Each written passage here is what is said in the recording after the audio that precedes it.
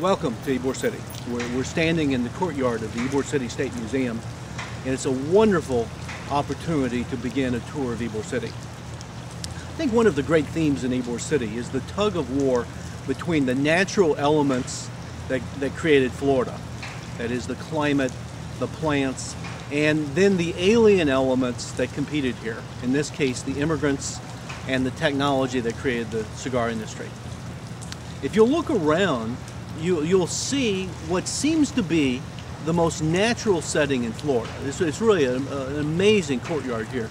You see orange trees, you see hibiscus, oleander, bougainvillea, frangipani.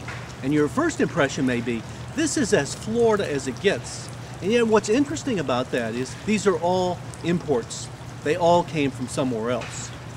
So did the cigar industry in a sense. That is, the immigrants who came here from Spain and Cuba and Italy. And in Ybor City, tobacco, native to the New World, intermingled with immigrants from the Old World, and thus was born one of the great industries, the fine hand-rolled cigar of Ybor City. The man behind Ybor City was Vicente Martinez Ybor, a remarkable Spanish immigrant who came to Cuba at age 18. He founded several cigar factories in Cuba.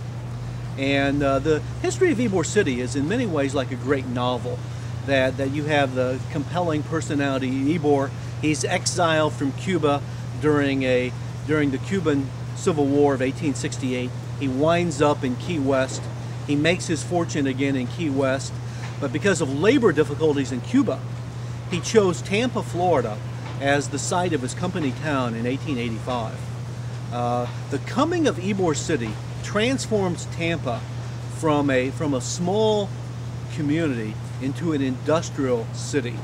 And next to the coming of the railroad in 1881, the creation of Ybor's cigar factory and the creation of Ybor City remains one of the great events in the history of Tampa.